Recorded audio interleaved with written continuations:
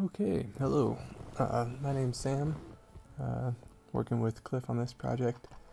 I am the chief aerospace engineer for Solidworks then, and a little bit about me. I'm currently a aerospace student at Missouri S&T in Rolla, Missouri. I'm the team leader of several design teams there and all that jazz. This is what we are making, specifically the wing section. I have already made the model just to make sure I, knew what I was doing before I came on here and wasted everyone's time. And this is what it looks like. I mean, it's a little plain looking, but you don't want anything too crazy if you're going to CNC mill it. Everything has the correct airfoils. And I'll show you how I got airfoils in here because most people don't know how to get airfoils in SolidWorks, which is, it's kind of tedious, but that's just the way it is. I put about a 2-degree washout angle in.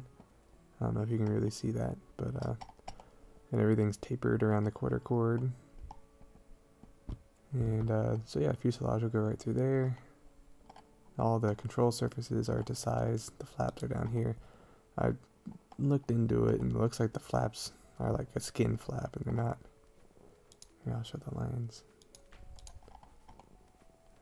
They're not like big, huge flaps. They're kind of like just sheet metal that pops down.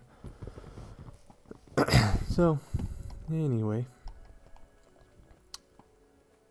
This is kind of a big process. So, we will just dive into it.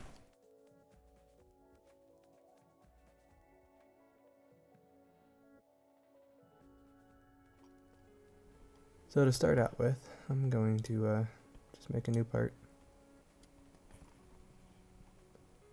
Here's what I need. I need something to reference. So I have this this picture in my downloads. It's a PDF that I was given. It's like just a regular 3 view of the entire plane.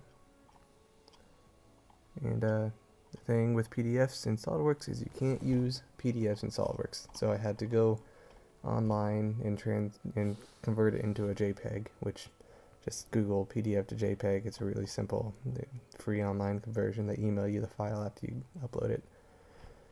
But what I'm going to use this for is I'm going to scale it to the correct scale. So they have a, I can't really see my mouse.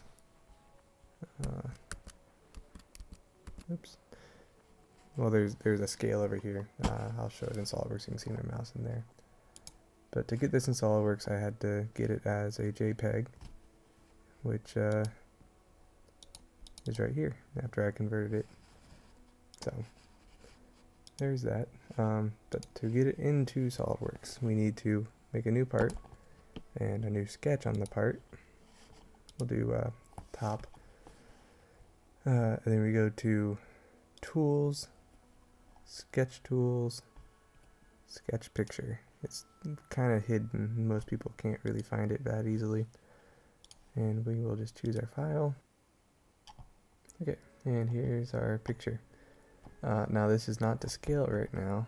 And what this little blue line you see here is it's a tool that you get to use to scale. So if we come down here and just put that there, and we'll span it across the whole 10 because that will allow us to make a more accurate measurement with less error.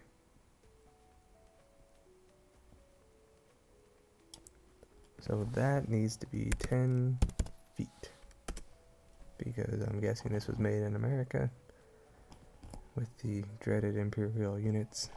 I'm going to try and get rid of a little bit of the tilt over here. You can just do that. Yeah, -1 looks good. And then we'll make it a little bit transparent just because that allows me to see the lines that I draw on top of it. So there we go. What I'm going to do to start is get the airfoils in, because you can't make anything without airfoils. So whenever I make an airfoil in Solidworks, I know a lot of people have paid for DXF makers, but even those aren't quite as versatile as what I do. So I come over here. It's just like a big, huge online database supplied by UIUC, and it's Chicago. They just have a huge database of every kind of file you could possibly, every kind of airfoil you could think of, and they have you know, GIF pictures of. Yeah, my internet's gonna be really slow. They have GIF pictures and all that jazz. So yeah, they'll give you a GIF picture. But what I'm interested in getting is, I'll go ahead and find the NACA. I'm looking for the NACA 23018. So the NACA 23018.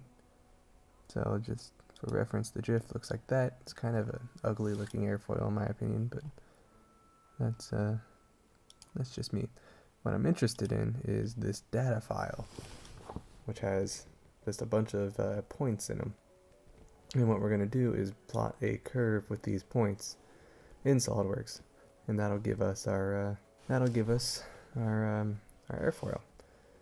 So luckily, or I guess unluckily, we have to make some modifications to that in order for it to work.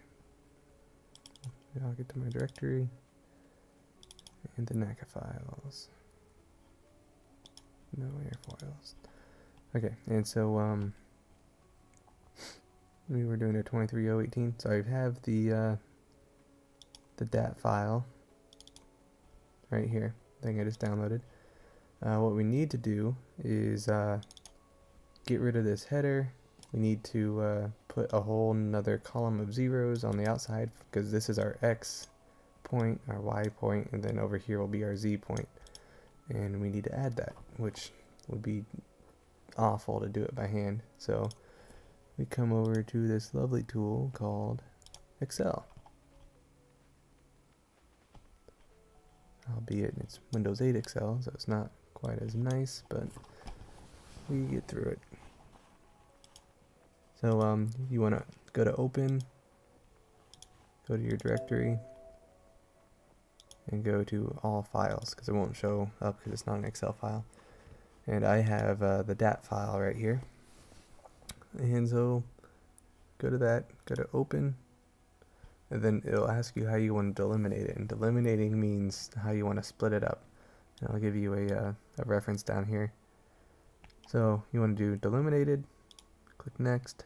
And since all of the DAT files are separated by a tab, which is just a space, click space, and you'll see that now it's split it all up into columns.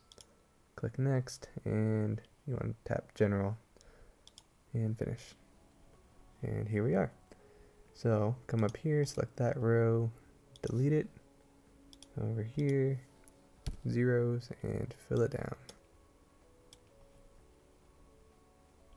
to there. And now we go to File, Save As, save in the directory, and I'll just save it as, you know, extra, because I already have it. You want to save it as a formatted text with space delimited, because that's how they made the DAT files, with just a formatted space delimited text file. So click Save, and then just say yes. It's asking you stupid questions. And if you come over here into the part file directory, you'll see it saved it as a .prn, which is an Excel type file. So just rename it as a text file, and it'll say, do you want to change it? Because after you change it, you can't use it in Excel anymore, and yes, you want to change it. And I have it open in Excel, so I have to exit out of the Excel file. No need to save it. Rename it as a txt, and yes, Yes. Okay, so now we have our text document. We'll come over here, we'll make a new part. Features, come to curves, and curve through XYZ points. So now you can probably see what I'm getting at. Go to Odisk, Cessna, Airfoils. Come down to file type, text files, and here's the extra file I just made. And you see it fills out the spreadsheet in here, and click OK. And it shows nothing because it's so small right now. But there's our airfoil. It typically does it on the front plane. So one thing to be careful of is sometimes they don't fill in the back over here. And to fix that, just well, the first thing to do, I guess, is to make a sketch on the front plane, because this curve, as it is not very user friendly. You can't really do anything with it. So do a sketch on the front plane and convert and select the curve. Check OK. And just to keep things clean and kind of independent of each other, because sometimes it gets crazy, delete that relationship, because then whenever you exit the sketch, you can delete the curve. And now if you happen to edit your files or delete a file, it's not going to erase itself. So come back into the sketch, and we want to fill this in, because obviously right now it is not a it's not a solid sketch, so you can't do an extrusion or loft or anything with it. So just make a triangle, come in and make it tangent so that it at least looks like it kind of belongs.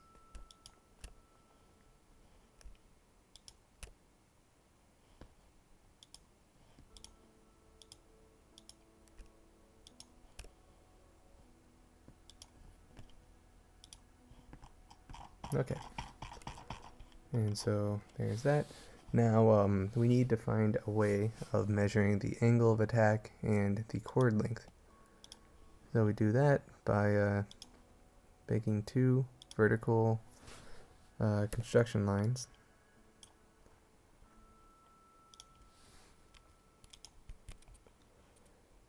And put them tangent to the airfoil.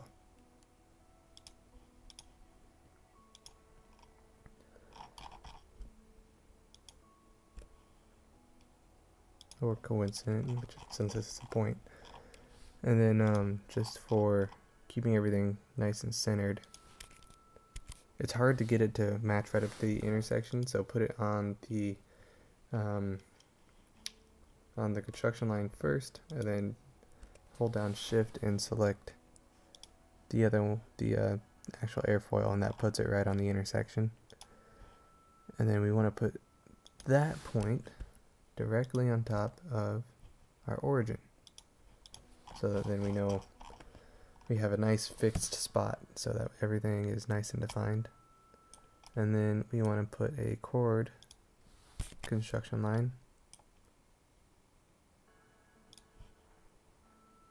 from the furthest most point to the furthest back point. And we want to make that horizontal, so that we have a good base angle of attack. And you'll see that our chord length is 1, because if you remember, the DAT file was in percentages, so 1 was where it started and ended, which is just kind of a helpful tip. But obviously the chord length on the real plane is not 1, so we'll just exit out of the sketch. And this is where this this scaled up overlay, just for reference, the way I'm going to make this plane is I'm going to make it life size and then go into each part and scale it down by a factor, and that way we don't get caught up with conversions in the middle, and it'll just be cleaner. So anyway, forgot they gave us these nifty little chord links here. So since the airfoil we're working on right now is the base airfoil, it's 5.82 feet. So we come over to our airfoil drawing sketch, and I have it in millimeters right now, but the nifty thing about Solidworks is you can do 5.82 feet, and it scales it up proportionally, and exit out of that sketch. Now the key here is, and this is kind of a higher level process, but it works really nicely. We want to save this sketch as a independent sketch file that we can then import into another part, because our wing is made out of 3 different airfoils. So we'll make 3 separated planes and then do a loft between all 3 of them. And doing this process 3 times inside of the same part would be just horrible. So I want to keep them all independent, and to do that you go to Tools, Blocks, because it's called a block. So you got to select the sketch, Tools, Block, Save. And then I've already gone through and that's my engine nozzle. And airfoils, I've already got the 3 files saved. I'm not going to go through this process for all 3 of the files just because it's boring and monotonous. I will go through and actually I'm thinking I probably should go through them all because each one was a little bit different, had its own little quirkiness to it. But so yeah, you just save it as a it's called a Solidworks block. Save it. I'm not going to save it because I don't need to. But so then there's that. Now I'll just go through and show you the other 2 airfoils as quickly as I can. Coming back into Excel. I don't know why it opens up so small. We'll go to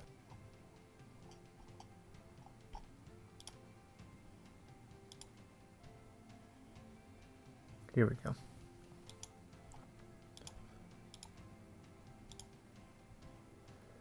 Okay, and this one, you'll notice, we have the name, we'll delete that. These dots, what are these dots? Well, they are dots, so we'll put zeros there instead. Now the problem with this is it's going to put 2 points on each, on the 0, 0, so we're going to delete one row.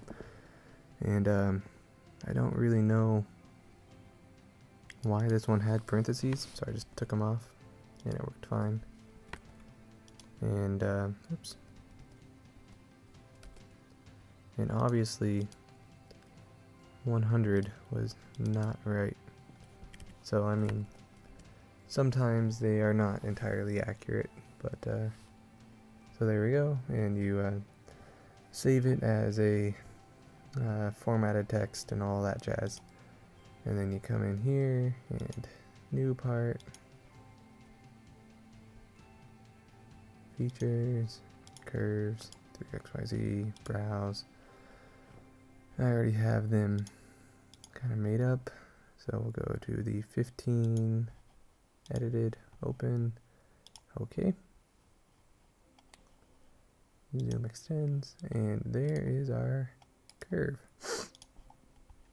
It's a little bit of a better looking airfoil in my opinion. You'll notice this one closes itself up with a curve, which is different from the other one that we had to edit. So do the same thing. We'll sketch on the front, convert entities, convert the entire curve, delete the relationship to the original curve, exit sketch, and delete the curve. So we'll come back into the sketch because we gotta put the chord lengths in and such.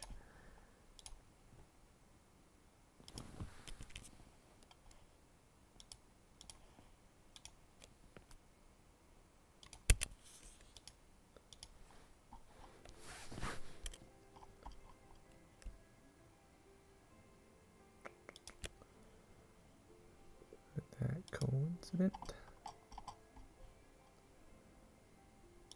Yeah, it's gonna, jump around a little bit on us just because it's currently floating in space freely.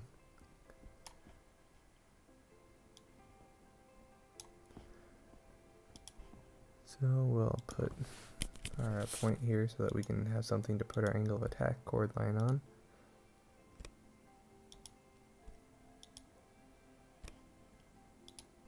Put that coincident. This will all shape up here in a second, and it'll be beautiful. Make that horizontal. There we go. And then put this on our origin. Yep, aerospace engineering is a difficult field to CAD in, that is for sure.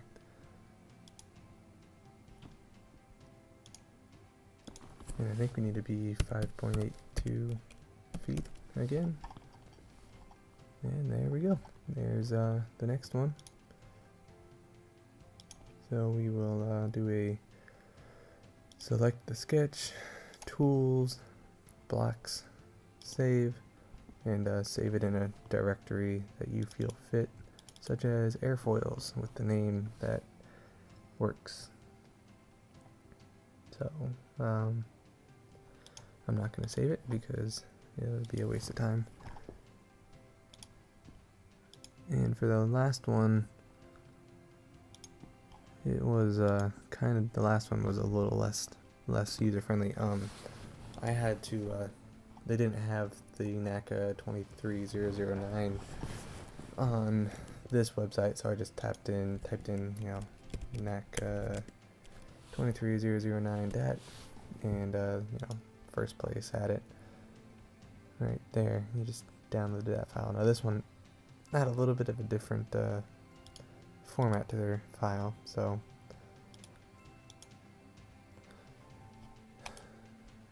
save as.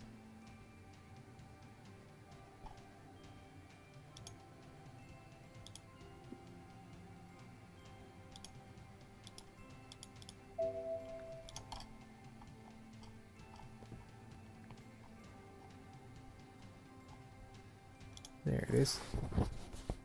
Open. Shift positions here. Next, space eliminated. Finish. And so this one kind of has a little bit of a different look to it. So, and delete the header, delete this row that doesn't need to be here, and then fill it out with zeros. One thing about this one is it has a lot more data to it. And then one thing I noticed is SolidWorks, this is like 6 decimal places accuracy, and SolidWorks doesn't need that much, and it just slows it down. So I come up to number, and number, we'll make decimal place like 4. That's plenty good. And file, save as, airfoils,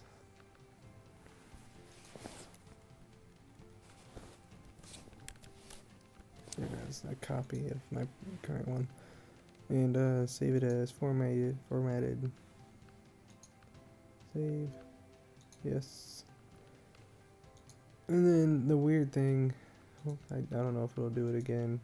It would it gave me a little bit of lip, and I had to go through and just, oops, I can't, gotta exit out of Excel. Change it to TXT. Yes. Oh, okay. So yeah, it kept it all formatted, so we don't need to do anything nasty with it, which is nice. So we'll make a another part that we'll do our sketch on. Put it on the front.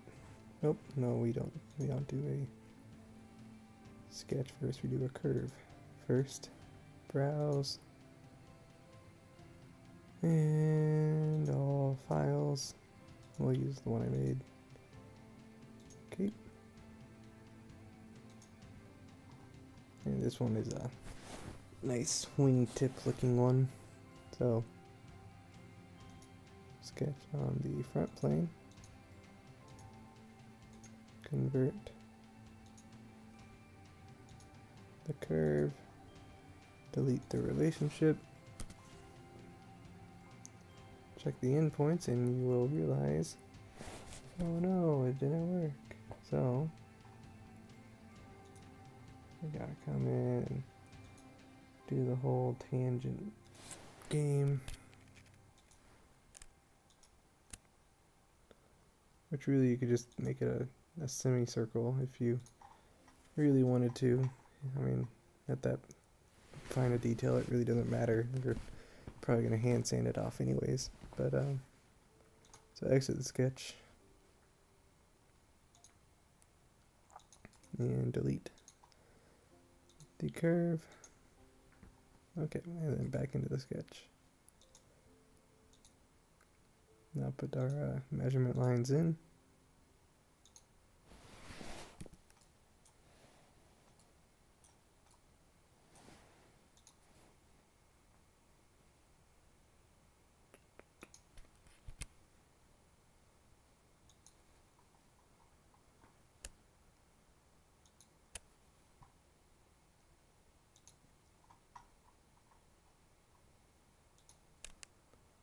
Make it tangent. Tangent is what I meant.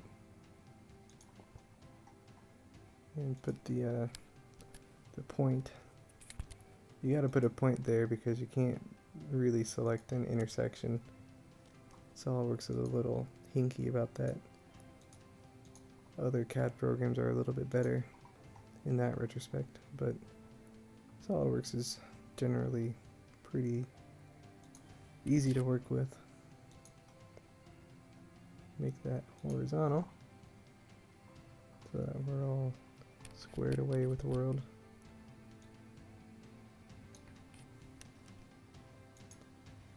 And even though it looked like it was attached, it most certainly wasn't.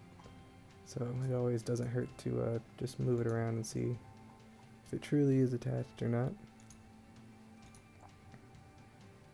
And that dimension needs to be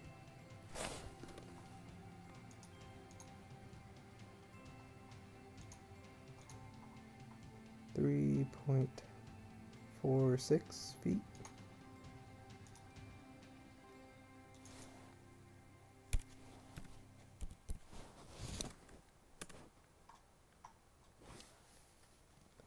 And there we go. Exit sketch. Select the sketch, tools, blocks, save it as a block. So I'm going to stop this clip and start. Next one we will make the actual wing base.